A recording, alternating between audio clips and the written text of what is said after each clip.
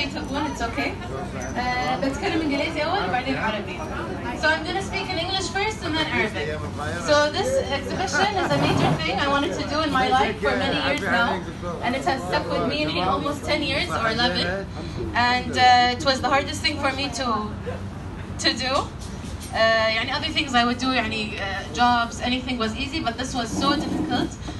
Now we have more around 400 paintings and 400 pictures, and I'm so glad you are all here with me today. I want to thank my mom and dad for everything, for believing in me and critiquing me also, and my sister and brother, and the staff for all their hard work, Filipino and drivers, and all the men who worked on electricity and lights and the place, and the companies who delivered everything on time, and who else? And my cousins.